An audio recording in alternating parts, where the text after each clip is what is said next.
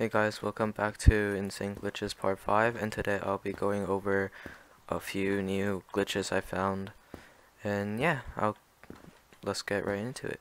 So the first glitch is here in Oasis, where you can head glitch into the statue on all three statues here.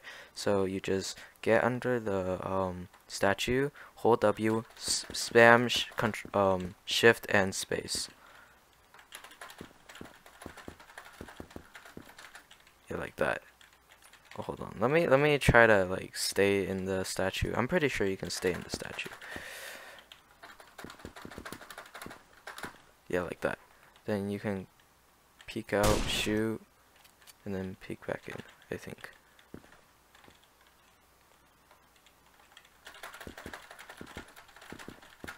Yeah, like that, I guess.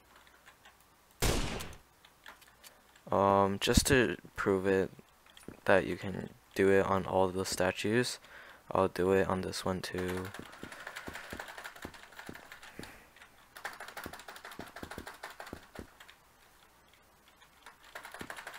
Yeah, see, like that. So that's basically the first glitch. So second glitch, it's still in the map Oasis, so you have to have a wall jump class, and for this palm tree you just head glitch, I think, and then yeah, you can get up here, and you can also stand on the palm tree and shoot, which is pretty awesome. You can also do it on this palm tree here, I think. Yeah, you can stay on top of that too. There's one there. I think this one also works, kinda. Yeah, you guys can have fun trying that out, and that's basically the second glitch. Okay, so third glitch, it's in the map Citadel.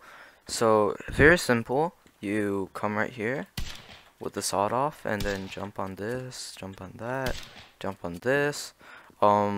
People usually stop here and think like you can't go any farther, but then you can actually do this.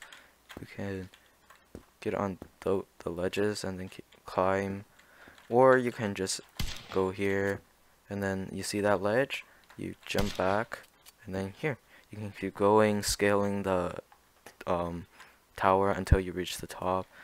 You can hit cool trick shots like something like this, I don't know. And yeah, that's the third glitch. Alright, last glitch for today. It's a sequel to a glitch from last episode. So basically you need to have the map Oasis, head glitch, come right here, stand on the pillar right here, and then glitch up like that, and then you can shoot. That's it for today, and I hope you guys have fun.